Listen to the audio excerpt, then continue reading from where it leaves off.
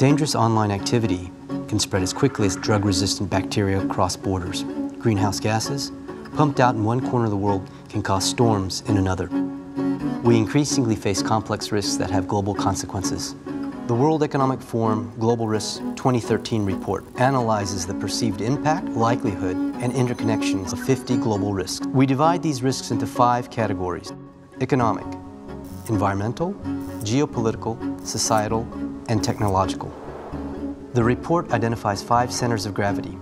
They are the risks which have the most knock-on effects, and there is one for each risk category. They are major systemic financial failure, failure of climate change adaptation, global governance failure, water supply crises, and critical systems failure.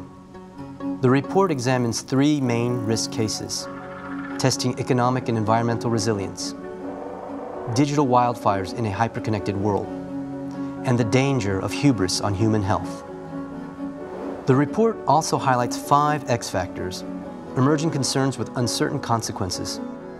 These are the costs of living longer, runaway climate change, significant cognitive enhancement, the rogue deployment of geoengineering, and the discovery of alien life.